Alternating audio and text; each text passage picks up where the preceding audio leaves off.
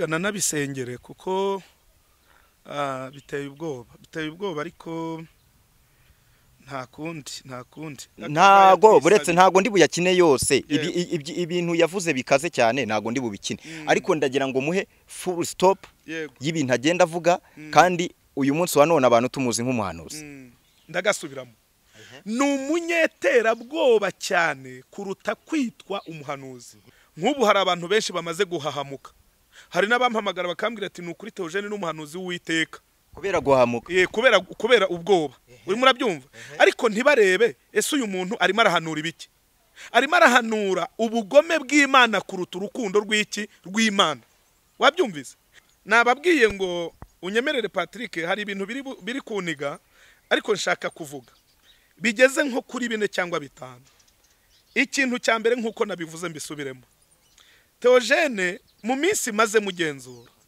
ni abantu mudukurikiranye muze kureba mu biganiro ariko mbabwira akantu muzanarizaho kandi mukareba kakabatera ubwoba uwitwa Juste n'uyu Theogene bagiye inama yo guhamagara ibitangaza makuru birahura biraza bihurira hamwe uyu Juste akina umukino wo gupfukama ngo arimo arasaba imbabazi Theogene uyu nawe arangije akina umukino wo kumubwira yuko amubabariye uwitwa Rukundo Ezekiel aragenda apfukama nka hariya nawe aravuga ati nanjye ndasaba iki imbabazi nimuza kureba ku biganiro byakozwe nyuma iriya nkoni isobanuye iki noneho nibyo nababwiye ngo yafasha abantu abazingira mu gatebo k'ubwoba kubera ko nyine uvuze nkiba hita mubwira ngo urapfuye ugiye gereza ugize hari igihe umuntu ashobora guhanura ariko agahanura na kamere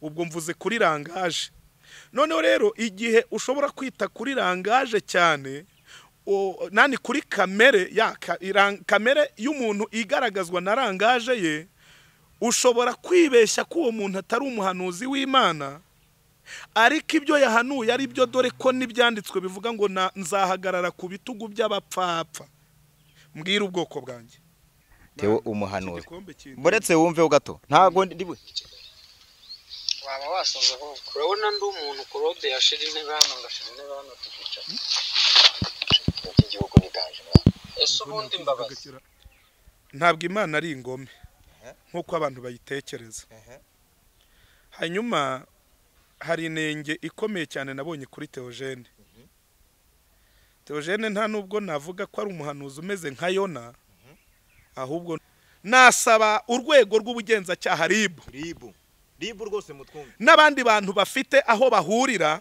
n'imyitwarire idahwitse y'abantu biterabwoba za Boko Haram na za Ntuzi no mu nsengero barimo batumereye nabi uri murabyumva nasaba amategeko gutangira statement ku bantu nk'aba ngaba yego icyitonderwa bene data nongere mbisubiremo mu bintu nagenzuye uyu muhungu n'umugome wanga n'igihugu ako kana uyu n'umwanzi w'igihugu kuruta kubiki kuruta kuba ntari gutera ubwo bukaza gupfuka amahanga bamusaba nimbona bapfukamye imbere ye ntuzongere no kunsuhuza uretse gatoya jewe kimanuka uyu n'umwanzi w'igihugu n'abanyarwandakazi kurusha kubiki kuruta kuba umuhanuzi niba ushobora kuvuga ngo muri Nyabugogo ushobora kuvuga ibi nibi birabaye ariko ugahora ushaka kubisansibiriza buri munsi ngo ukunda abantu bakwemere ntabwo uri umuhanuzi w'Uwiteka icyo gihe ahubwo ushaka hit mu yandi magambo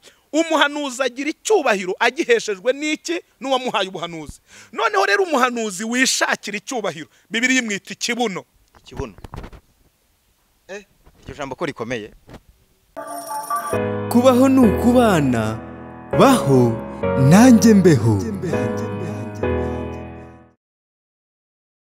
yes reka mbasuhuze kandi bahikaze kuri Kimanuka official nizere ko aho muherereye hose mukomeje kumererwa neza abadukurikiye n'Umubano TV na Monde Stone TV abantu mudukurikiye muri hano mu Rwanda abadukurikiye muri Burundi Kongo Tanzania Kenya muri za Canada ubwo ni hakurya y'amazi magari muri Amerika buri muntu wese udukurikiye yumve ko tumuhaye ikaze kuri Kimanuka official n'andi macano ari hafi aha ngaha So rero mbere yuko nakira umutumirwa reka mbibutsa abantu mukeneye perime na provisoire gana mwarimu Kerema.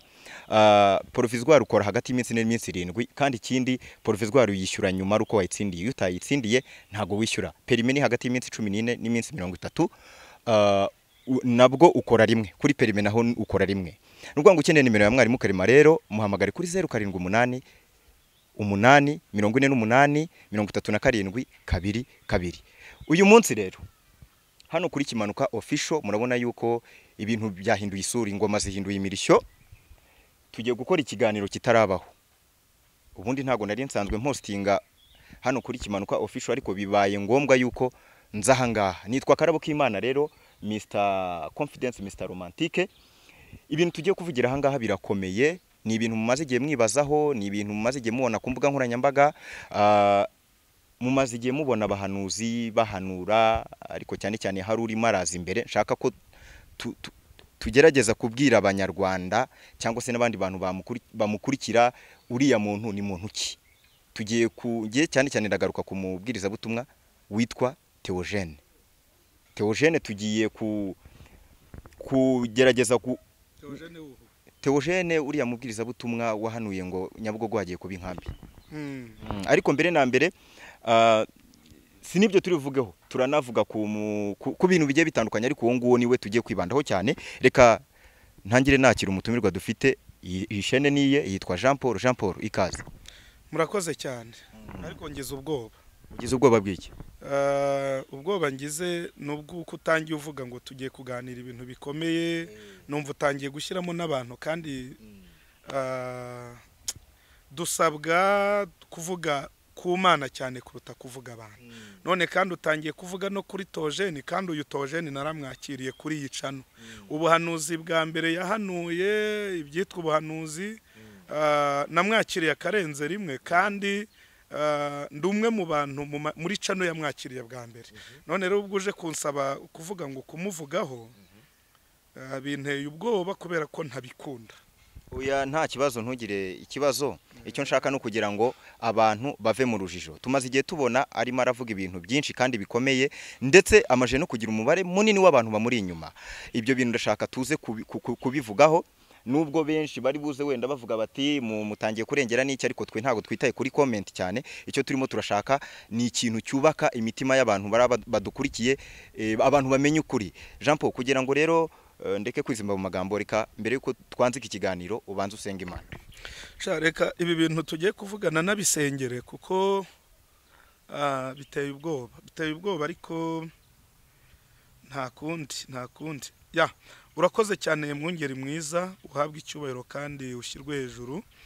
Natuje akanwa kanjye nsaba imbabazi ngo mbabarire kubw'ibyaha byanjye, ibicumuro byanjye n'intege nke zanjye, ibyo nibwira yuko ari byiza kandi atari byiza, ibyo ndebesha amaso cyangwa nkabyumvisha amatwi, ibindi nkabivugisha akanwa kanjye nibwira ko ari byiza, inyamara ariko we wabireba ukabona si byiza. Gusa kubera ko mba ntabizi, Uwiteka ungenderera unyimenyeshe ahari mwami byambera ibindimbura, kandi sinifuza kuzarimbuka. Ndisengeye, nsengeye n'abankurikirana, nsengeye n'umunyamakuru turi kumwe muri uyu mwanya. Nyemerera imbabazi zawe ziboneke kuri twe, maze ubwami bwawe Yesu buze. Kandi nukuri mwami, urebe intego nyamukuru iri kuri iki kiganiro, abari yushyigikira. Ibindi bidafite umumaro bibe expired mu maso yawe. Witwishobora byose, bana nanjye, ne kuvuga ibyanjye ahubwo mvuga ibyawe, kuko uri Imana rurema. Ni mu izina rya Data wa twese n'Umwana n'Umwuka wera. Amen. Urakoze cyane. Kimanuka, ntago nshaka kutujya mu bintu byinshi. Umaze igihe ubona umuhanuzi, umuntu witwa umuhanuzi, bivugwa ko ngari umuhanuzi. Ibyo ngewe simbizi, abantu bamuzi ku izina rya Theogene. Mu makuru mfite ari no yanzanye aha ngaha, mfite amakuru ko mu bamugira inama yo kuza kuri social media ari wowe, ndetse ari nawe wamwicaje kuri kamera bwa mbere. Ibyo ni ukuri? Oya, ntabwo ari ukuri. Ntabwo ari ukuri? Yego. Bimeze bite? Bamwakiriye mbere, ariko aza yazanywe n'umunyamakuru ufite igitangazamakuru cyitwa Umusaraba TV witwa Nepo. Niwe wamuzanye, ariko Nepo twarakoranaga nge n'undi mugenzi wanjye. Hanyuma rero ibiganiro twakoranaga, kubera ko jewe nta kamera yanjye ngira, nta bikoresho, nyine nkiyambaza abo bantu bafite ibikoresho tugakora inkuru tugakora ibiganiro then bakabyaporodinga nanjye nkabyaporodinga. Rero uwamuzanye imbere nuwo, ariko nk'abantu bari bafite unity nagishyizeho ikiganiro n'uwo nepa gishyiraho ndetse n'umubano TV bagishyiraho. Bivuze ngo rero ntabwo ari ukuri ko ari jyewe wamugiriye inama yo kumuzana hano cyangwa se ngo mbe naramwakiriye mbere. Nubwo buryo nagusobanurira. Byanga bikunda ajya gukora ikiganiro cya mbere mwari muri kumwe. Intego yamuzanye ubundi nk'abantu mwaganiriye mu gikari mbere yuko ajya kuri kamera, wumvaga intego imuzanye ubundi ari yihe, yarafite yihe mission? Intego yari imuzanye niyo guhanura, nyine kuvuga iby'Imana imutumye. Ndumva ari ibyo ngibyo nagusubiza, kuko iyo umuntu akubwiye ati jyewe mfite ubutumwa cyangwa se mfite ikintu nifuza kuvuga, jyewe ntabwo ndaba ku rwego nabwira umuntu ngo mbwira ibintu ugiye kubanza kuvuga, kuko hatoya naba ngaragaye nk'umuntu utangiye kwitambika umuhamagaro w'umuntu. Cyakoze icyo nirinda ko hari ibintu bibi yavuga byangisha abaturage, igihugu cyangwa se bigumura abantu, ibyo ndabyirinda. Hanyuma rero ahubwo sinzi ikibazo cyaba cyarabaye, wenda cyaba cyaranaguteye kumva ko twakorana ikiganiro ukansobanuza cyangwa ukagira ibyo umbaza ku muntu nakiriye, ntabwo mbizi niba hari ikibazo cyavutse. Iyo mpamvu ndaza kwikubwira ikiganiro kigiye gusoza. Gusa ndagira ngo ubwire abantu Theogene mumaranye igihe kingana iki muziranye? Theogene tumaze nk'ukwezi kurengaho muziranye. Hanyuma ariko kandi ku rundi ruhande Theogene usibye kuba naramuboneye aho ataha simpazi, cyakoze nzi ko ari muri iki gice ndimo, ariko aho ataha simpazi, aho avuka simpazi. Burya kumenyana n'umuntu ni ibintu byihariye. Iyo uzi umuntu haba hari amakuru nibura y'ingenzi cyangwa se afatika runaka y'intangiriro ushobora kubwira umuntu atuye umuntu ndamuzi. Rero ibyo muziho namubonye azahangaha, mubona aza avuga Imana. Cyakoze hari icyitonderwa mu minsi mike tubonanye cyangwa se tumaranye, namubonyeho imico itari myiza. Fungiye aho ngaho wamubonyeho imico itari myiza? Yego. Aha, ngira ngo abantu mudukurikiye murimo murabyumva. Hari impamvu yanzanye, nari maze igihe nshaka amakuru ya Theo, ariko abantu baza kumbwira ko umuntu bita Kimanuka Jean Paul afite amakuru ya Theo ndetse menshi cyane. Sibyo? Ubundi ubuhanuzi urabwemera wowe? Jewe ubuhanuzi ndabwemera ndetse cyane. Wowe uri umuhanuzi? Nanjye iyo nagiriwe amahirwe ndahanura. Urahanura? Ariko Paulo abivuga neza, yaravuze ngo n'ubuntu tugirirwa. Jewe nemera ko ubuntu bw'Imana bushobora kungwaho rimwe na rimwe bitari iteka, kuko harabo njya mbona buri mwanya yakorora yacira ngo Imana irambwiye, yagira nka gutya yakikunkumura gake ngo Imana irambwiye. Ibyo bihegeye ntabyo ngira. Ni ukuvuga ngo rimwe na rimwe Imana ishobora kungenderera mu bicuku bya nijoro, cyangwa se ndimo ndanasenga, ariko si ibintu najya hariya ngo niyamangure ngo mvuge ngo ndi umuhanuzi. Oya, cyakoze iyo Imana hari ikintu yampishuriye ikakinyereka nsinziriye se cyangwa mu bihe runaka, ndaza nkakivuga. Hanyuma rero hubwo wakagombye kuba umbaza ute se iyo mico mibi waje kuyimubonaho gute? Ibyo turabigeraho. Uzi kugenzura umwuka w'ubuhanuzi ku buryo ushobora kureba umuntu uhanura ibinyoma n'uhanura ukuri ukabamenya. Hanyuma urabazi wabamenya ibintu bigendanye no kugenzura umwuka, cyangwa se kugenzura ubuhanuzi. Oya, cyangwa se kugenzura abahanuzi n'imvugo za gihanuzi. Bibiliya uko ibisobanura, jewe muzajya munyihanganira nimujya mwumva nsubiza, ariko ngasubiza kenshi kuri Bibiliya kuko niyo twubakiraho. Ngiye njya kumenya Imana nyine nayimenye kuko nize Bibiliya cyangwa se nigishijwe Bibiliya. Hanyuma Bibiliya iravuga ngo iby'umwuka bigenzuzwe umwuka, iby'umubiri cyangwa iby'ubwenge bw'isi bigenzuzwe ubwenge. Hanyuma rero jewe uyu mwanya tuvugana nemera ko kuba wagenzura, kuba wareba umuntu ukamumenya, password imwe Yesu yatanze yonyine, yaravuze ngo abo bantu niba barabanje muzabamenyera ku mbuto bera. Ni nayo ntego rero numva nifuza ko waza kumbazaho cyane ku bigendanye n'imbuto, akaba ari byo nkubwiraho, nkirinda kuvuga ku by'ubuhanuzi, kuko ku by'ubuhanuzi ahanura nta kintu Imana yigeze imbwira ngo imbwire ngo uriya muntu si umuhanuzi wanjye. Ntabyo yambwiye, haba mu nzozi haba mu ihishurirwa, ntacyo yambwiye. Oya, nakuzanye kugira ngo byibura tugerageze gusesengura turebe ese uriya muntu dushingiye ku buhanuzi ahanura, dushingiye kuko tumubona, yaba ari umuhanuzi w'Imana. Nacyo cyo nangiye kubaza, iyo urebye uriya mubwiriza butumwa Theogene, ukareba imyitwarire, ukareba uburyo avuga, rangaje akoresha, ubona ari umukozi w'Imana cyangwa ubona nawe yaraje mu batubuzi ahubwo abantu batinda kumumenya? Hanyuma ikibazo umbajije kiragoye ariko ndagisubiza. Abantu bagira imihamagaro itandukanye. Hari umuntu wahamagawe, mbibutse ko mu muntu habamo ikintu cyitwa kamere. Hanyuma Bibiliya mu Bagalatiya ivuga ko iby'umwuka ashaka ari byo kamere ikora, yanga ari by'umwuka ari byo kamere ikora. Hanyuma ngo nibyo kamere ikunda akaba ari by'umwuka agize gute yanga. Hari igihe umuntu ashobora guhanura ariko agahanura na kamere, ubwo mvuze kuri rangaje. Noneho rero igihe ushobora kwita kuri rangaje cyane, nani kuri kamere kamere y'umuntu igaragazwa na rangaje ye, ushobora kwibeshya ko uwo muntu atari umuhanuzi w'Imana, ariko ibyo yahanuye ari byo, dore ko n'ibyanditswe bivuga ngo nzahagarara ku bitugu by'abapfapfa mbwira ubwoko bwanjye. Hanyuma Patrick, ndashaka yuko wihangane ku kigendanye n'ubuhanuzi, ndajya ngusubiza ariko ntibikuvune, kuko ushobora kugira ngo ndimo ndabikwepa, kuko nticajwe ahanga no kuvuga ngo Theogene ntabwo ngiye uri bunkwepe, ntabwo ngiye uri bunkwepe. Nankwepe uri inyuramo abantu barabyumva ko wankwepe. Ntabwo uri bunkwepe. Ninyuramo gute?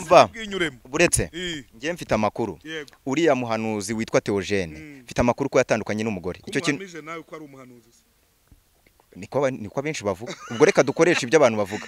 Mfite amakuru ko atakiri kumwe n'umugore kandi batandukanye nta gihe kinini gishize. Ayo makuru urayazi?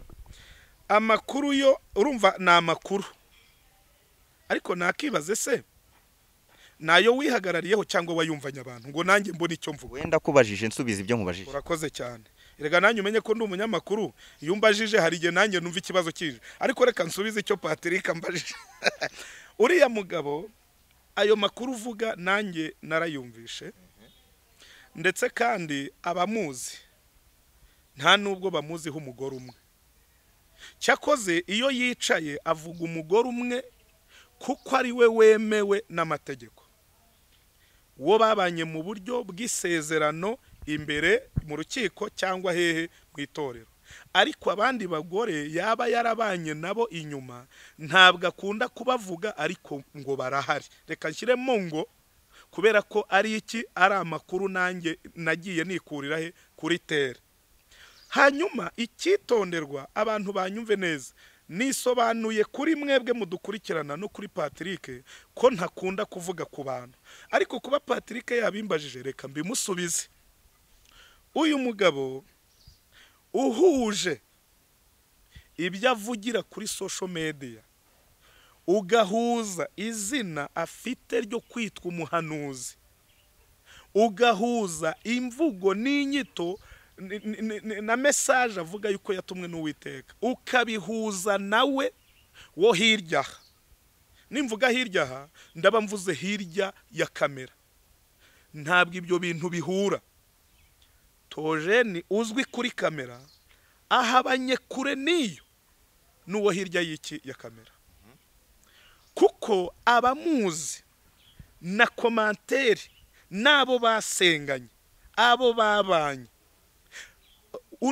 kunavuga Theogene uba umeze nko kuvuga Satani. Urimo urabyumva? Navuba ahangaha hari umuntu tuganiriye ubwo abizana nk'uko twari turi kumwe n'undi muvandimwe, noneho abizanamo arimo aravuga atari ko biriya bintu bya Theogene ndabikemangwa, biriya bintu abavuga ngo ni ubuhanuzi, byo guhahamura abantu no kubatera ubwoba n'iki. None uwo muntu aratubaza atari ko uwo Theogene muvuga ninde? Hanyuma ndangije ndamubwira n'igihe wamubwiye ntariko numvise ko ari Theogene wabaye cyane ahitwa mu Kinyamerika aba mu butayu cyane asengana n'abantu. Hari umwe mu badamu wigeze ambwira rimwe amamage kuri telefone yabonye ikiganiro mwabira biganiro namukoresheje, noneho arambwira ati nibishaka Theogene ati uriya mugabo twarabanye ati no muhanuzi kabisa atari ko muza ari umuhanuzi ugira ifuhe ati no gukubita abantu yarabakubitaga. Nuko yambwiye ndangije ndatuza. Twebwe iyo twakoze ibiganiro nk'uko tukabishyira kuri public umurimo wacu tuba twawusoje, ariko comment ziza ibitekerezo biza nibyo bitumenyesha ngo umuntu twakiriye nindi. Uyu muntu yamutangiye ubuhamya ko ari umuhanuzi pe. Hanyuma abandi bantu bagiye babana bagiye banasengana ntabwo bamwemera nk'umukozi w'Imana, kuko icyo kintu kigendanye nabo bagore babiri bari inyuma y'uwo nguwo. Hari nabo uzumva bamuharabika wumve niba ari reka nkoreshe jambo kumuharabika, kuko igihe uvuga amakuru utihagarariyeho uba ugomba gushyiramo umwitangirizwa. Hari nabo uzumva bamubariraho barindwi, ariko abitwa babiri bo bari inyuma y'uriya mugore, abo bo barazwi bari inyuma. Yego, umva ikintu cyambabaje. Uyu muntu yarambwiye ati umuntu muri kuvuga n'uwitwa ndi. Ndamubwira ni n'uwitwa Theo. Ati Theo wowe ahita avuga ngo muramenye mutaba muri kuvuga uwitwa nibishaka Theogene. Ndangije mpita mukurikirana ndamubaza ngo nibishaka Theogene umuziho iki? Ndifashe ibyo yambwiye ntabwo ari ngombwa kubivugira hano kuri kamera, cyakoze nongere nisegure ku bantu badukurikirana. Jewe ndibanda kubyo namwiboneyeho, kubyo namwigenzuriyeho kuruta ibyo numvanye iki abantu, kuko no mu mategeko ibyo wumvanye abantu ntibigira gute, ntibibarwa. Dore ko hano tuba twicaye buri mvugo yose na buri muco wose na buri kiganiro ubu ukwiriye kugikora, ariko unatekereza ko ejo uwakubaza uwagira icyo akubaza niba unahamagajwe no mu mategeko.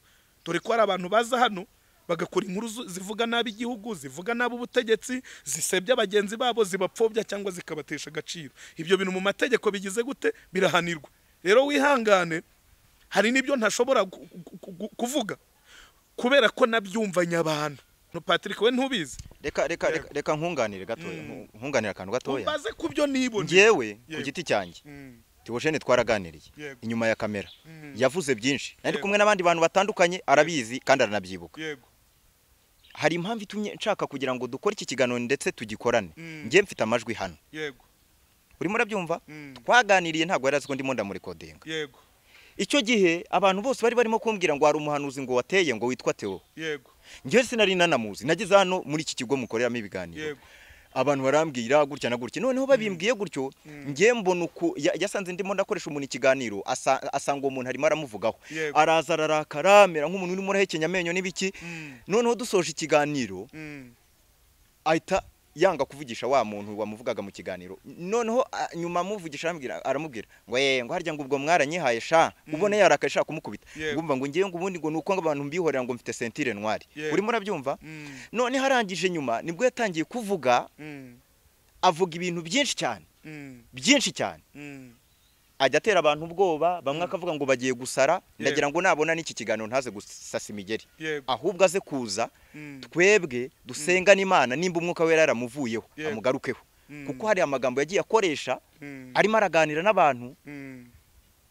Ngewe numva ayo magambo adakwiranye n'umukozi w'Imana. Sasa rero amajwi ari hano kuri telefone, nyineho gato wumve. Oya ntabwo ari ngombwa cyane. Oya ntago ndi bukina amajwi ye cyane, ndagira ngo atagira ngo ndimo ndabeshye. Boretse gatoya. Wamuretse akazaza ntago boretse ntago ndi buyakine yose. Ibintu yavuze bikaze cyane ntago ndi bubikine, ariko ndagira ngo muhe full stop y'ibintu agenda avuga. Kandi uyu munsi wa none abantu tumuzi nk'umuhanuzi. Ndagira ngo rwose ntago ari mu mategeko. Umuturage turi ijisho rya rubanda, turi ijisho rya leta, siko bimeze. Sasa rero nimba umuntu aje akaza rimwe na rimwe, ngiye nabonye atera ubwoba n'abantu ngo bamwe ngo bagiye gusara, ngo arabari bumanuke Kimisagara ngo bagere Nyabugogo, abandi ngo bagiye gupfa. Ese bwo nk'uriya muhanuzi, uriya wiyita umuhanuzi, irangirwa muhanuzi, ko yavugaga ngo umuntu umwe ngo agiye gupfa, iyo aramuka apfuye atekereza ko uyu munsi leta itari kumushyira aho akwiriye kuba ari. yego Buretse nze gatoya ngewe nigeze gukora ikiganiro kuri nakubwenga ibintu byanteye ubwoba reka mbisomeze binywere reka mbisomeze amazi pe. nigeze gukora ikiganiro ku muntu witwa Ezekiel. erega impamvu binteye ubwoba nuko umuntu wese ugize icyo avuga kuri we azindukira kuri kamera avuga ngo wowe ugiye gupfa. Noneho nimba ari umugabo abimvugeho, nimba ari umugabo nifitiye ubwoba ko yava hakabimvugaho. dore buretse nkumvisha amajwi yeho gatoya.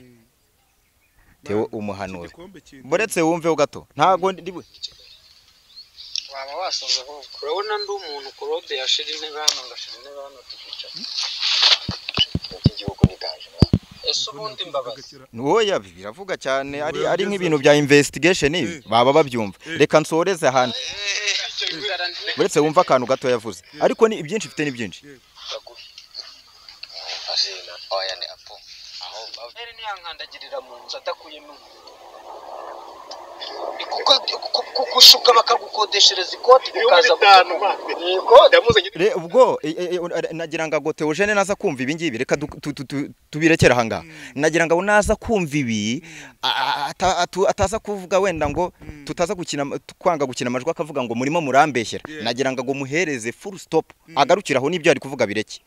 Haze kunsesenguraho saya yonyine mfite ntagaruka kumutera ubwoba. Ngewe mu buzima bwanjye nka Patrick ngewe mfite uko nabayeho. Nanga umuntu uza gufera abantu ababwira ngo n'umukozi w'Imana abeshye.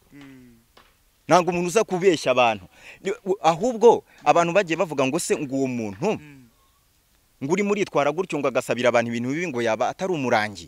Ahubwo azatubwire nimba abantu bacunge neza ataba ari umuntu ukorana n'imbaraga z'imyuka mibi. Sibyo? Ikindi asigaye gutera abantu ubwo. Nigeze kubibwira umuntu witwa Sarongo kandi yaranyumviye. Yajyaga azana inkoni akayitunga umuntu ngakikubita hasi.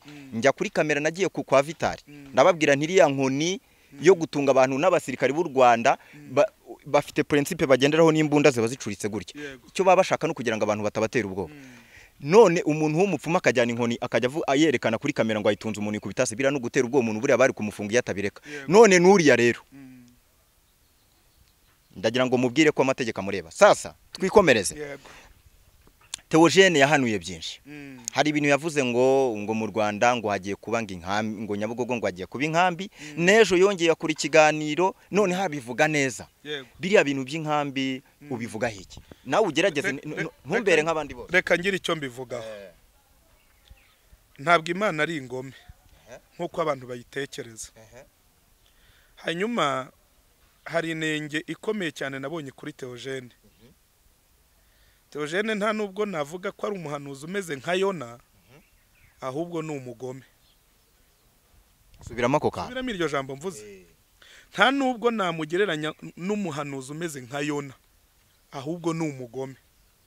Impamvu we ku giti cye iyo avuga uburyo avugamo ibintu byo yita ubuhanuzi, byitwa ubuhanuzi, ntemera 100% ariko ntanapinga 100%.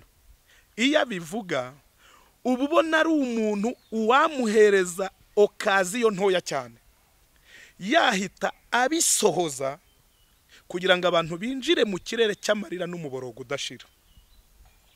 Iki kintu abantu badukurikirana babyumve neza. Ndemeza ko imitima y'abantu hari ibyo idatunganiraho Imana, ariko uko Bibiliya bivuga iravuga ngo ntabwo icyo nishimira ari ukurimbura abantu banjye, ngo ahubwo nishimira imbabazi kuruta iki ibihano. Noneho rero niba uvuga ko uri umuhanuzi, ntabwo ukwiriye guhora utsimbarara uhora usubira. None se ubundi reka mbanze nkubaze Patrick n'abantu badukurikirana babyumve. Uyu muntu twamwakiriye mu kwezi kurimo kurarenga araza avuga ibi bintu, kuki agikomeza kubisubiramo?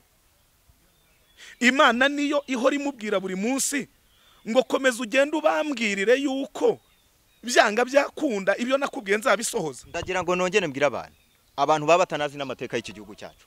Sibyo? Tuze kugendana neza. Ikiganiro n'icyo kiyoboye. Ibyo uvuga ndakumva.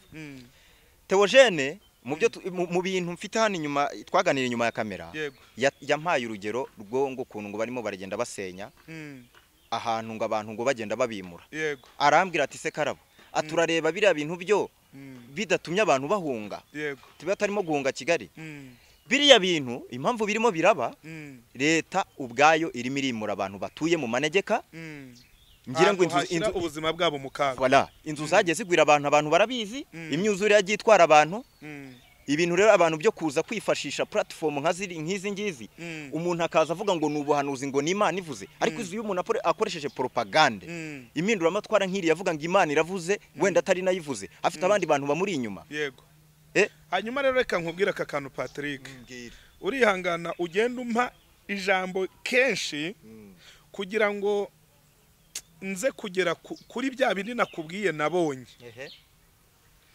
icyambere gikomeye cyane ubundi nisobanuye ku bantu mbabwira yuko ntakunda kuvuga ku muntu kandi nibyo koko dufite ibintu byinshi byakiza imitima y'abantu ariko ibi ngibi impamvu nemeye ko tubivugaho nuko hari abantu bashobora kubigenderamo cyane wabyumvise cyane dufite abantu uyu munsi biyita abahanuzi hanyuma kubera ko baterorije abantu cyane ubundi reka abantu mudukurikirana mutwumve neza iyo ufashe umwanya wo gutera umuntu wese iyo ushaka kumufata iyo ushaka kumufatana amafaranga ye iyo ushaka kumufatana ubutunzi bwe yego muvandi iyo ushaka kumufatana akazi ke iyo umushaka kumufatana urubyaro rwe umutera ubwoba iyo ukoresheje intwaro yitwa ubwoba umugabo w'umunyembaraga ahinduka umunyantege nke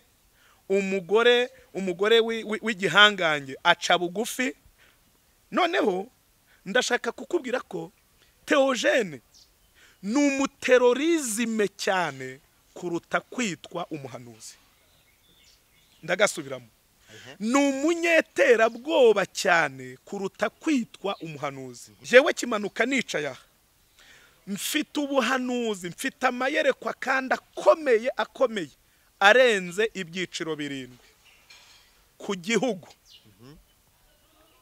ariko ubu tuvugana hano nicaye nubwo waneka ukantocaringa ukanyura ntayo navuga ngomba kuvuga ari ngombwa atari ngombwa nkagira gute nkayasengera okay yes reka nyine ibyo bintu uvuga nibyo reka tujye no muri Bibiliya umuhanuzi witwaga Natani Imana yigeze kumutuma kuwitwa Dawidi noneho Natani ahinda umushyitsi akagenda akabwira Dawidi ati agatama ko mukene byagenze gutya Dawidi aravuga ati umuntu wakoze ibyo bintu atakwiye kwicwa Dawidi Natani arangije abwira Dawidi ati nyagasane erego uwo muntu ni wowe yari yabanje kunyura hirya ntabwo ubuhanuzi bwose ari ukuza ngo urunda ahantu igihugu ndugu yangu ni ikintu gikomeye mbwira ntangira nkorana ibiganiro bya mbere byibanze n'uyu muvandimwe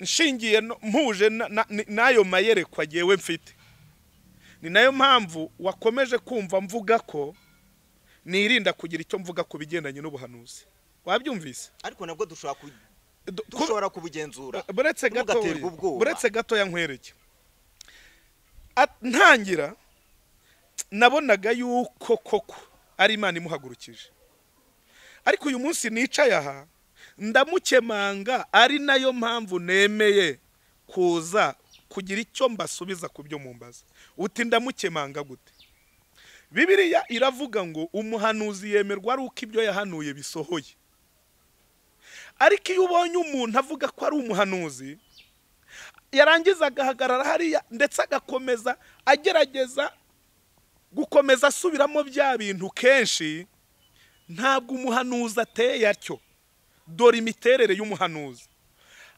kubera yuko umuhanuzi atari we wihibye ahanura imiterere y'umuhanuzi ni ukureka ibyo yahanuye kuko ari Imana yabinyujijemo ikabisohoza icyo ni kimwe cyangwa se byaba ari ibigirira nabi abantu akitambika akabwira Uwiteka ati kuko wangiriye icyizere niba nkugiriyeho umugisha ibi bintu ni bibi ku gihugu ibi bintu nibibi kuri uyu muntu bihagarike. Kubera iki mbivuze nti ndifashisha urugero rwo muri Bibiliya.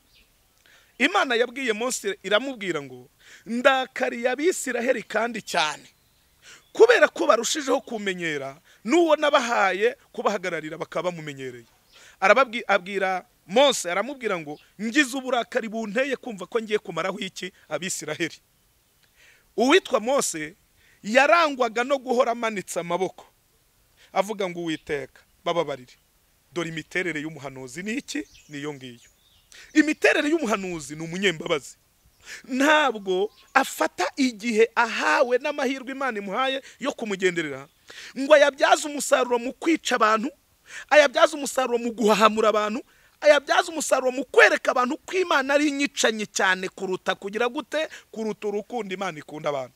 Iyi Imana iza kuba yanga abantu kandi ikabagirira umujinya watuma yo ubwayo igambirira kubamaraho burundu, ntiyari kuduha Yesu. Yo ubwayo ntiyari kwigira iki? Ntiyari kwigira umuntu. Impamvu yigize umuntu kwari ukugira ngo yerekane urukundo rudasanzwe Imana ishaka kugirira iki abantu. Noneho rero niba uyu munsi ushobora kuvuga ngo ugahaguruka ukavuga uti murapfuye, kandi nyuma ugakurikirana ugasanga uyu muntu nta nubwo arimo aravuga ati Imana yanyeretse ibintu kandi bitari byiza ku gihugu.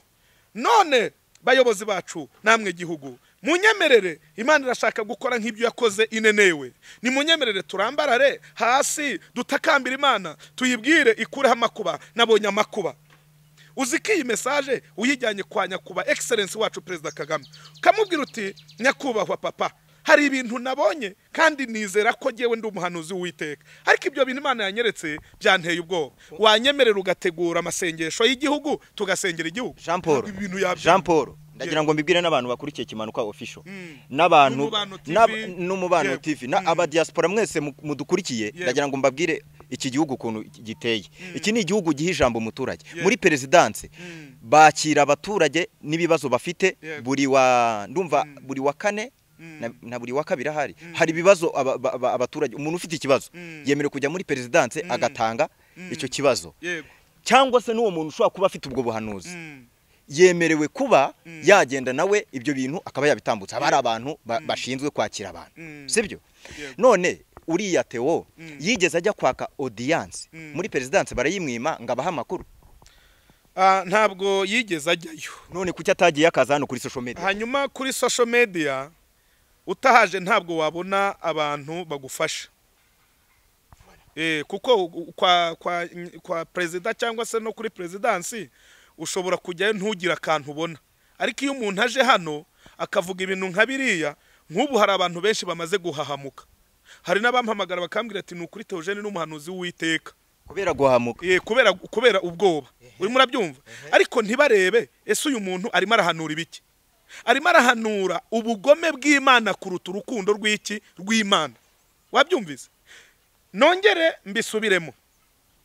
Nicaye aha nababwiye ngo unyemerere Patrick, hari ibintu biri kuniga ariko nshaka kuvuga bigeze nko kuri 4 cyangwa 5. Ikintu cya mbere nkuko nabivuze mbisubiremo, Theogene mu minsi maze mugenzura namubonye mu bugome bwinshi kuruta urukundo. Ubwo bugome nabubonye ryari? Nabubonye aho buri muntu wese uhagurutse kuvuga ibintu bidahura n'ibyo yavuze azinduka atangira kugaragaza imva mutima zuko yifuriza wa muntu urupfu n'amakuba n'ibyago. Barazwi ba Ezekiel, barazwi ba Juste baherutse kuza hangaha bakanamiza bakipfukamishwa hangaha, nabo nabyo mbibona nka pranka. Bariya rega nabishakira views, bariya ntukanabavugeho, bariya nabishakira views. Reka mbwira abantu ko batije umurindi abadayimoni. Oya ahubwo nabari abantu baba bari inyuma nibihone. Noneho reba nibihone, none se ubwo umuntu ari inyuma y'abantu birwa bapfukamira umuntu. Reba Patrick, ni abantu mudukurikiranye muze kureba mu biganiro, ariko mbabwira akantu muzanarizaho kandi mukareba kakabatera ubwoba. Uwitwa Juste n'uyu Theogene bagiye inama yo guhamagara ibitangaza amakuru, birahura biraza bihurira hamwe. Uyu Juste akina umukino wo gupfukama ngo arimo arasaba imbabazi Theogene. uyu nawe arangije akina umukino wo kumubwira yuko amubabariye. Uwitwa Rukundo Ezekiyeli aragenda apfukama nka hariya, nawe aravuga ati nanjye ndasaba iki imbabazi. Nimuza kureba ku biganiro byakozwe nyuma, uyu Theogene yavuze yuko imbabazi za Juste zemewe kuko yamupfukamiye, akamupfukamira akamuramya. Noneho imbabazi ngo za Rukundo zaranzwe kuko watigeze aza kugira gute kumupfukamira. Bisobanuye ngo hano yigize iki? Yigize Imana. Ahubwo Imana izamukumbanya natihana. Uzi Herode ibintu Imana yamukoreye, yashatse kwigeranya n'Imana. Urumva? Yigize Imana. Nubireba uzamubona mu biganiro yakoze nyuma, none hafite inkoni ifite ipfundo ringana n'iki gipfunsi cyanjye. What is the meaning iriya nkoni? Iriya nkoni isobanuye iki? Noneho nibyo nababwiye ngo yafasha abantu abazingira mu gatebo k'ubwoba, kubera ko nyine uvuze nkiba hita mubwira ngo urapfuye, ugiye gereza, ugize ute. Reka mbanze nongere ntangire itangazo. Gereza ni y'abagabo ntabwo ari yimbwa. Uranyemera nsubiramo ako kantu. Gereza ijyamwe abagabo ntabwo ijyamo imbwa. Aho hari n'imbwa zijya muri gereza. Ntabwo ikimenyetso gikomeye cyagaragaza kuri umuhanuzi ari ukubwira abantu ko bagiye muri gereza. Icyo ni ahubwo icyo ni igisobanuro cy'ubugome buba bukuzuye hehe mu mutima. Ntabwo ikimenyetso kigaragaza yuko uri umuhanuzi by'ukuri ari ukubwira umuntu ko apfuye ngo umukangishe urupfu. Bene iyi mico n'iyi myitwarire y'abitwa abahanuzi yo kubwira abantu ngo urapfuye, urumva iyo umuntu mubwiye ngo urapfuye arara adasinziriye ati ndapfuye kuko abantu bose batinya iki? Urupfu. Kugira ngo rero umuntu akurire utwawe, kugira ngo umuntu aguhamure, kugira ngo umuntu agushyikire neza akwinjize mu mva mutima ziwe, nuko akubwira urupfu.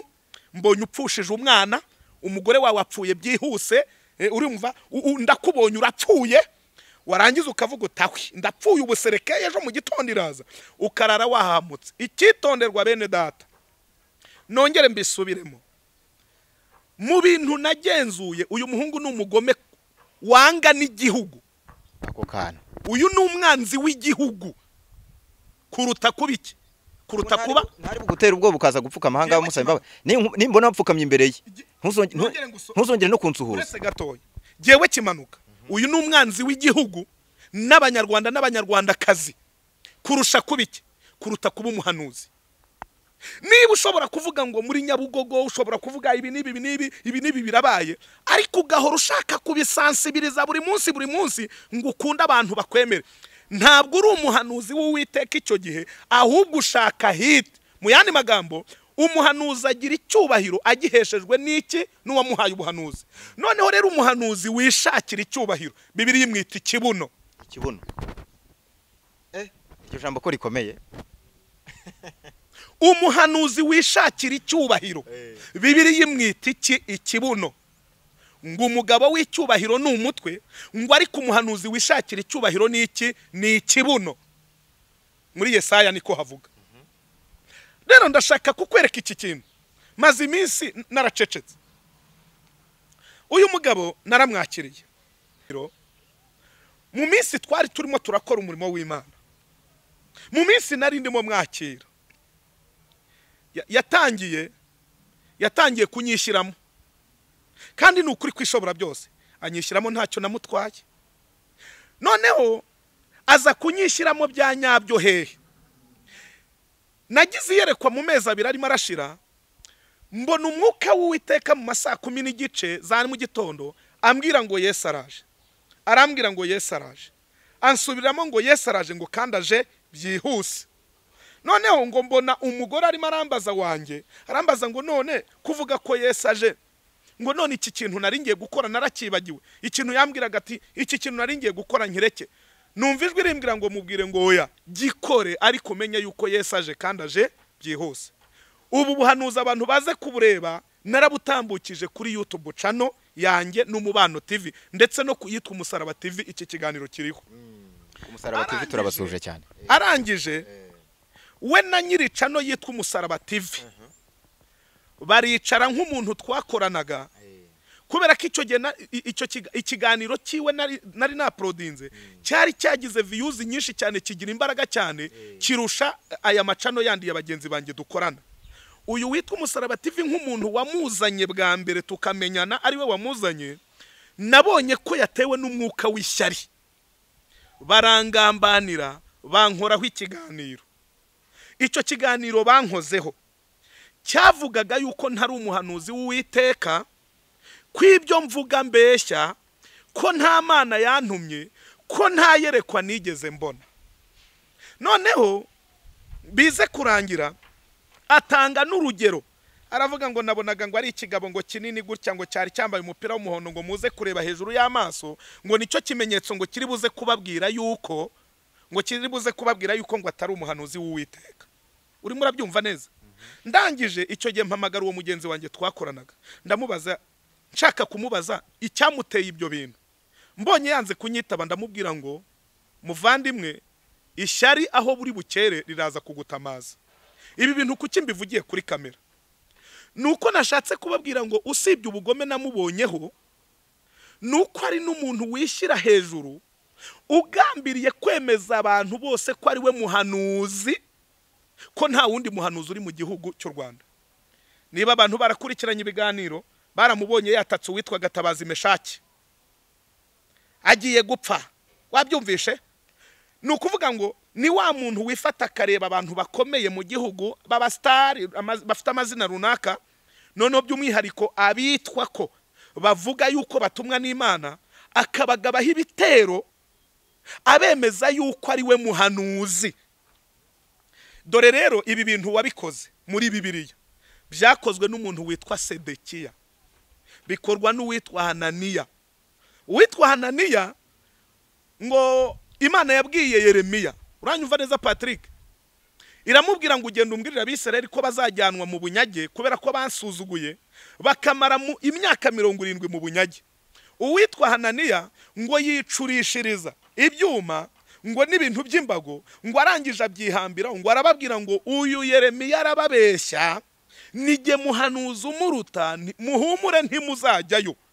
Hanyuma ngo yicurishirije amahembe. Yeremiya ngo aramubwira ngo umuhanuzi uhanura iby'amahoro gusa, haryo ubwo uwo muhanuzi bite byiwe, ngo arangije aramubwira tuzabyemera byagusohoyeho. Niko yabwiye Hananiya. Uwitwa Sedekiya nawe ngo yakubise urushyi uwitwaga Mikaya, amubwira ngo Imana yanyuzehe ikuvaho ikanzaho, nani ikuzaho itabanje kunyuraho. Aba rero ni ba Sedekiya. Igihe cyose ubayeho wumva yuko ari wowe muhanuzi uruta abandi bose, ububeshya, nta nubwo buri umuhanuzi. Kuko umuhanuzi nyakuri nuwurindira iby'Imana yamutumye ikabishyigikira bigasohora, cyangwa se akarangwa n'imbabazi mu rwego rwo kugira ngo akumire uburakari bw'Uwiteka Imana.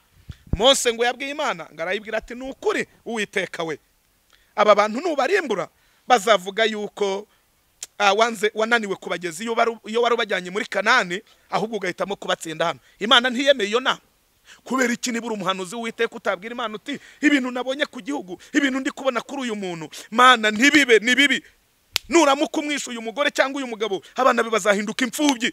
Nuramuka wishe uyu mwana, mama we cyangwa papa we bazasigara bababaye, mubabarire. Dore ngizo principe z'iki z'umuhanuzi. None wowe urahora uza hano kuri social media kwerekana yuko ngo ari wowe muhanuzi w'Uwiteka, uruza hano kuri social media. None se Patrick, niba uri umuhanuzi w'Uwiteka koko, kuvuga yuko abantu bahagurutse bagapinga ibyo wahanuye, bigutwaye iki? None se niwe bapinze? None ubundi se kuki ushaka kwemerwa kuruta uko Imana yemerwa? None bigaragaza umwuka wa antikristo. Reka abantu badukurikiranye, kuki ushaka kwemerwa? Kuki ushaka kuba hejuru y'ubuhanuzi, kandi ubuhanuzi bwakagombye kuba ari bwo buri hejuru yawe, noneho bukazamura agaciro kawe n'icyubahiro cyawe, none wowe ukajya munsi. Bibiliya iravuga ngo utwaye icumu rya sebuja yitwaza n'agakeregeshwa. Biriya nta gakeregeshwa yishyiriraho ko gushaka kwemeza abantu, ariko nanone ukwinyuranyuramo kwiwe. Kimanuka yamvuze reka mwatake, Patrick yamvuze reka mwatake, runaka yamvuze reka mwatake, ngwino usaba imbabazi, niba utansabye imbabazi upfe.